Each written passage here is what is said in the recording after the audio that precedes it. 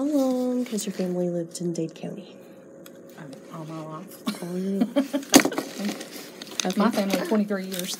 So do you live on a farm? Yes. Okay. And is it in a house that you built or when you moved into? We moved into it.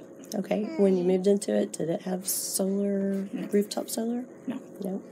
And did you ever think about maybe doing rooftop solar? Yeah, I've thought about it. And how come you decided to not? We just haven't ever moved forward with it because we're hoping to build one day. So we would probably be more likely to do it when we build. Okay. So you're going to think about it when you build your house. All right. Look at this map of the United States and circle where you think in the United States that more people use rooftop solar. Oh gosh.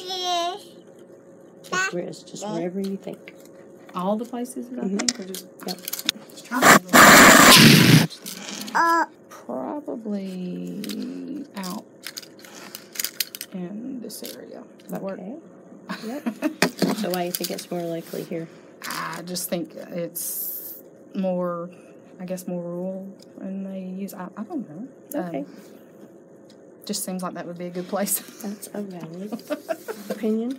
All right, how about the state of Georgia? Where do you think they're most likely to be using solar, rooftop solar already? I don't know, maybe around Atlanta, I guess, in that area. Okay, circle where you think. Or, I don't know, maybe more in, You can pick more than one. I think it's more than one place. I'll say Atlanta, and then, I don't know, I guess that's, Okay. Why do you think they're more likely to use it around? Just because being a bigger city and we're trying to save money and stuff. All right.